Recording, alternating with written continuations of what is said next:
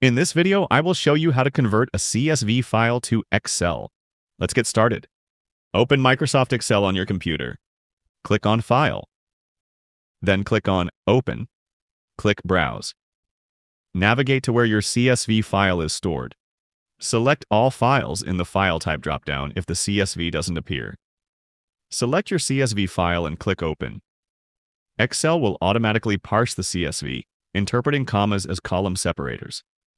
Review the data to ensure it appears correctly. Once the file is open and formatted as desired, click File. Then select Save As. Click Browse. Choose the format type as Excel Workbook. Click Save. By following these steps, you can effectively convert a CSV file to an Excel workbook. Feel free to reach out if you encounter any issues during the process.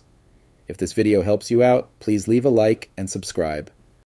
Comment below if you have any questions. If you need further assistance, consider hiring a professional using the link in this video below.